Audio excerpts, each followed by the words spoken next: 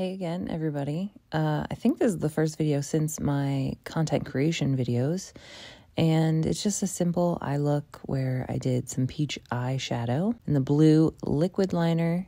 I guess it's not liquid, it's a water activated liner from Glisten Cosmetics. I really love it, and investing in the small, thin brushes was really a great idea.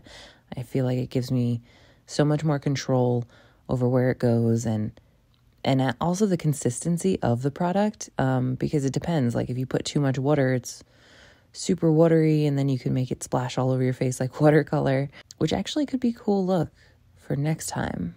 And yeah, I'm trying out different concealers and face products. I think I want to invest in some more stuff, maybe from ColourPop. I'm really liking one of their yellow palettes, but let me know what you think about this. Thank you so much for watching. I appreciate it.